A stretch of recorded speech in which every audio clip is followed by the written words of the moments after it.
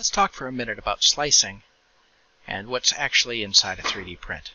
So I've loaded a design into my slicer. This design came straight out of Tinkercad, and I've got it in here. I can make a lot of different changes. I can resize it. I can move it around. I can rotate it. I can make some very simple cuts. But once I've got it the way I want it,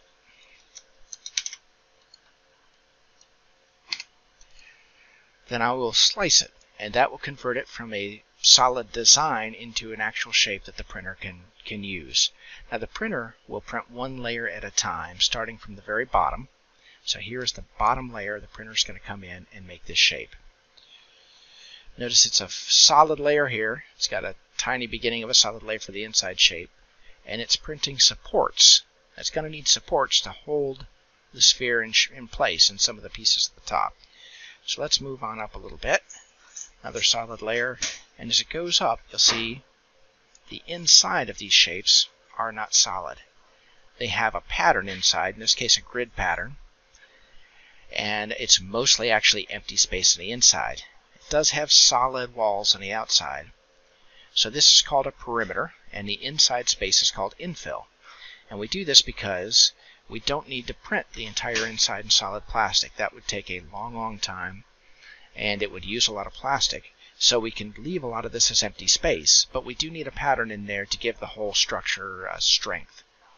And as we go up, you can see these supports are really holding onto the side of the sphere in the middle and allowing that to print well. And they're also holding up the part of the cube that's going to be on the outside here. Without the supports, the middle of this cube wouldn't have any way to print. It would be printing just on air, and the plastic would fall on the middle. So if you take into account how this is going to work and where supports might be needed on your designs, you can make some changes sometimes to your designs. So for example, maybe you don't need supports or don't need as many, and that will speed up the prints and also make them look a little better.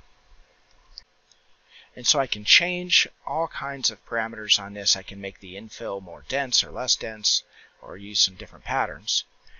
But this is a pretty simple design and should work with the default settings. And now I can export this and print it on my printer.